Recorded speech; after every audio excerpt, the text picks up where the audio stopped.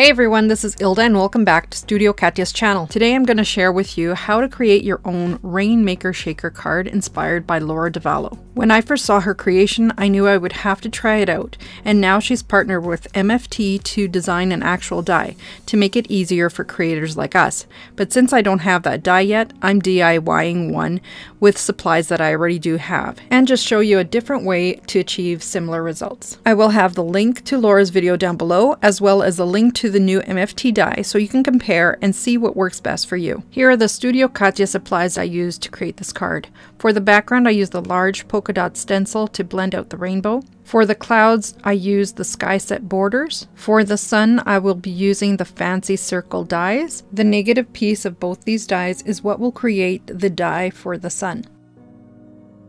The Hello Script die comes from the You're So Ranunculus coordinating die set. To stamp out my sentiment on the inside of the card, I used the Aloha stamp set for the Sunshine and My Friend, and the Sending You comes from the A Cup of Thanks stamp set. For embellishments, I used these April crystals and also some silver dust seed beads. I forgot to include here the most important die that I used, which comes from the Stitch Border set that will be used to create the Rainmaker interactive element. Here I'm just using the large polka dot stencil, and I'm using some painter's tape to attach it to the back of the panel.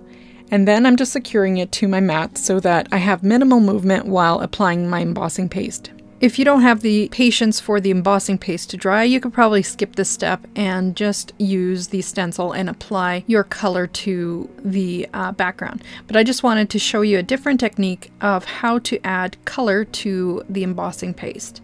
And now I'll just set this aside to dry, which would take about an hour, or just leave it out overnight to dry and come back to it the next day. Now that my background is nice and dry, I'm just going to realign the stencil with the dry embossing paste. I'm doing this because I don't want to add ink to the background. I only want to add ink to the embossed areas. By using the stencil, I will keep the background white, and it's just another way to add color to the embossing paste without having to blend colors into the embossing paste while it's wet and mixing it and then applying it to the background. This way I feel you'll have more control of the colors, plus it's less messier doing it this way. So now all I'm doing is adding one color at a time in rainbow order, and I'm starting with picked raspberry rather than using a red color. This is just my preference, but you can use whatever colors you like to blend out your rainbow. At this point, I'm repositioning the stencil a little bit because I noticed there was a bit of a gap.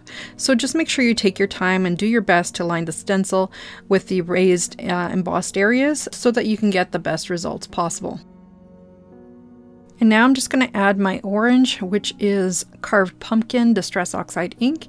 And then I'm just going to go back and forth, making sure to blend in between both colors so that the transition between colors are gradual. And I'll repeat this process over and over again until I get to the bottom of the background panel. If you're interested in any of the supplies I used today, make sure you check out the links below in the video description.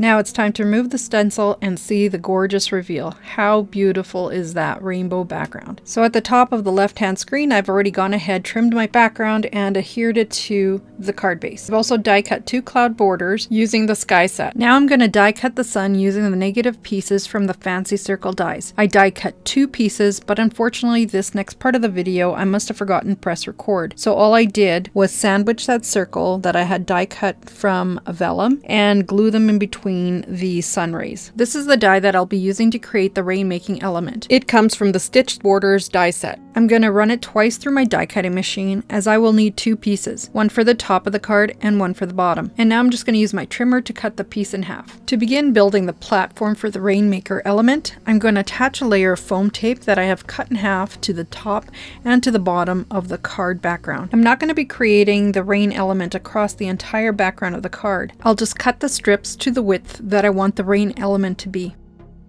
To make it easier for me to see during the threading process, I'm just using a Copic marker and marking every other hole, and I will use the colored holes as a guide to thread the needle through.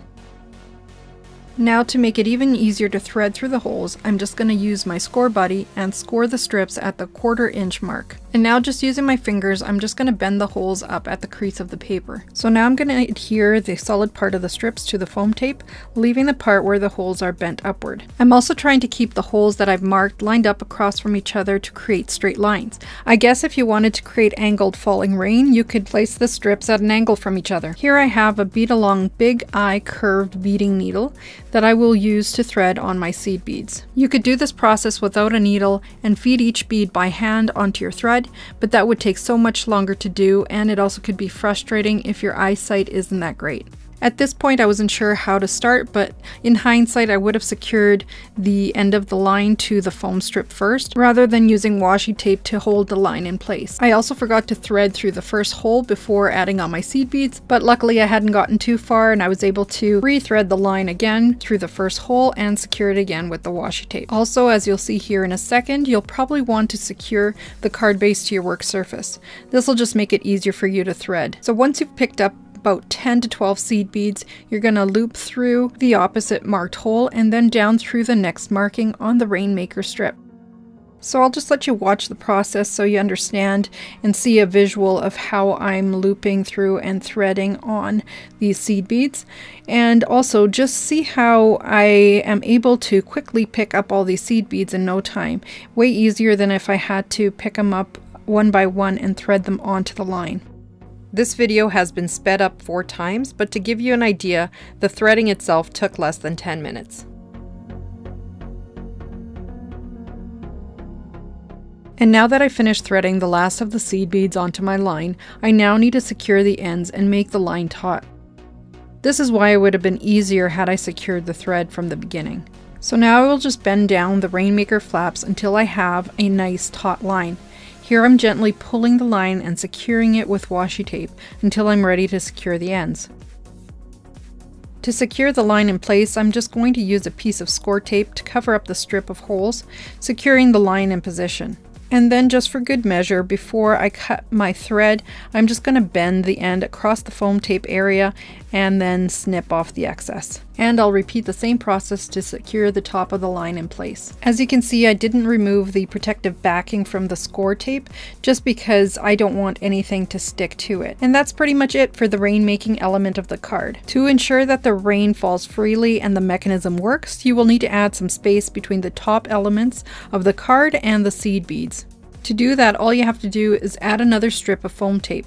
This will be the support for the clouds, and it will leave enough space for free movement of the beads. Now I'm just going to show you how I added my glitter to the clouds. Here I'm just using a quickie glue pen and just following the outline and adding a line of glue. Now all I'm doing is sprinkling on some Lawn Fawn Prisma glitter while the glue is still wet, just to add a little bit of sparkle to the clouds. Before adding the clouds to the front of my card, I'm just going to add a few pieces of doubled up foam tape to support some of the areas under the clouds.